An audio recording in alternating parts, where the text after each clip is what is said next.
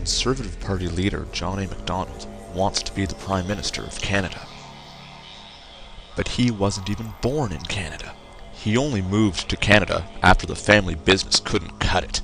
As a student, he was described as being oblivious to what was going on. As a lawyer, he represented American raiders who invaded Canada.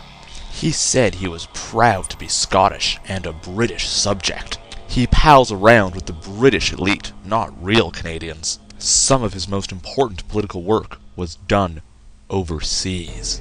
John A. Macdonald, not a real Canadian, not a real Prime Minister.